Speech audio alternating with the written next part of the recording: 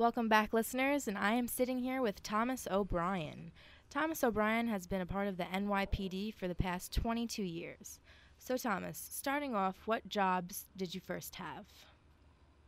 I started out as a uniform patrolman in Upper Manhattan, and then was assigned to the crime scene unit, which covered the 5 boroughs of New York City, that responded to police-involved shootings, homicides, child abuse,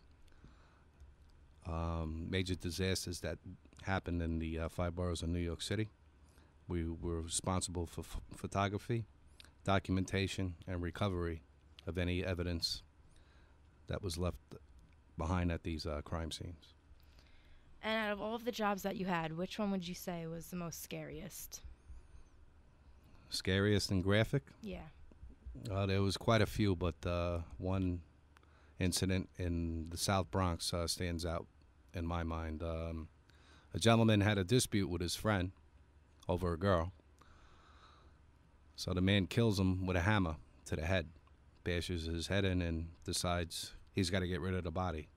So how he does it was with serrated knives in the apartment, and he dismembered this entire body of this gentleman and placed the body parts in different size garbage bags, rode a bicycle around the South Bronx and started dumping these bags at different locations.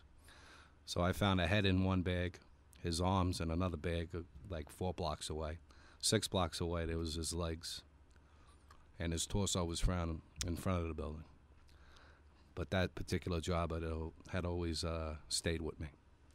And was there ever a case that personally affected you?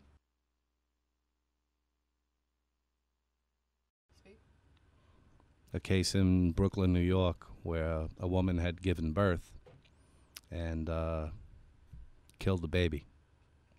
The baby was recovered from plastic shopping bags. I had opened it up, and the child, baby girl, was deceased.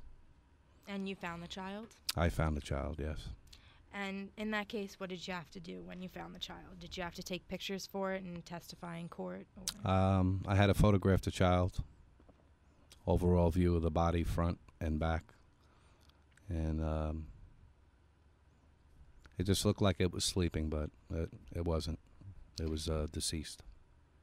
And you have 2 daughters at home. Do these cases ever affect you, the way you look at them, or do they ever ask you about these cases, and do you try to hide it from them because you don't want to scare them, or how do you handle telling them what you do or what you did today in your job?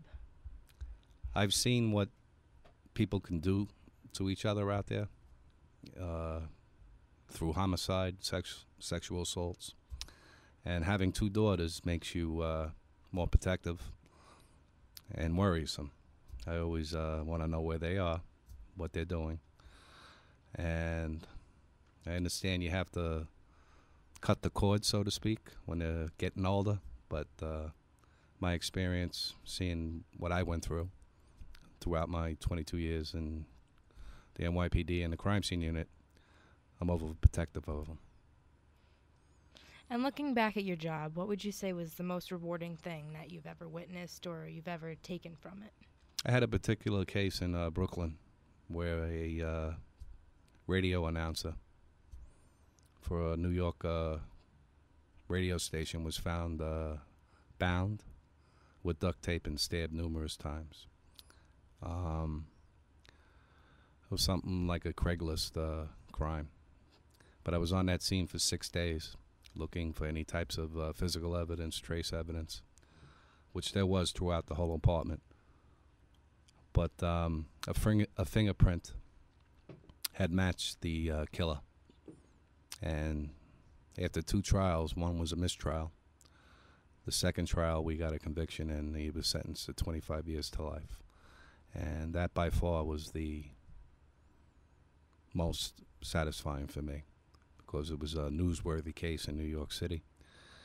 But there were quite a few others, but putting that this particular case, getting this kid and putting him away for a long time.